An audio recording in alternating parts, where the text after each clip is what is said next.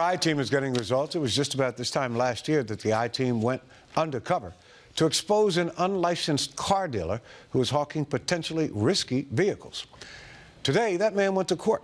And as Tisha Thompson explains, the judge made it clear he needs to find a new line of work.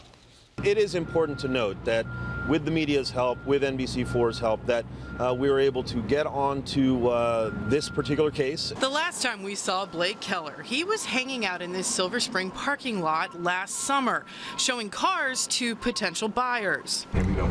Keller tried to sell cars to News 4 employees who went undercover, including this 1991 Lexus, a 2001 Cadillac, and this 1999 Saab.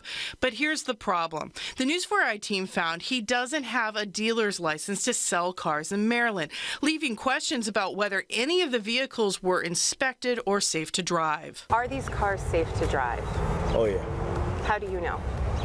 Because I've driven them. Have they been inspected? Do they meet Maryland inspection? No, they probably will.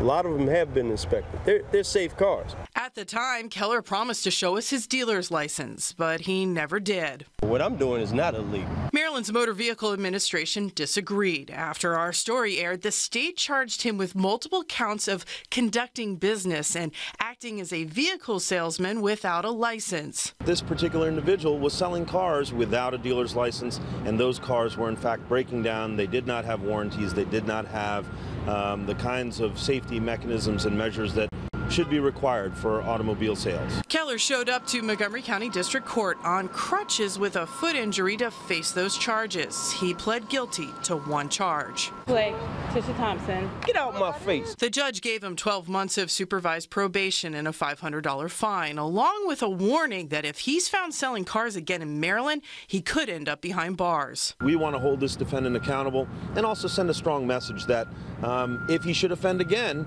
we can actually seek more time and a larger fine. Plenty worse things somebody could be out here doing, man. Y'all better take heed. In Rockville, Tisha Thompson, News 4 I-Team. 3 months.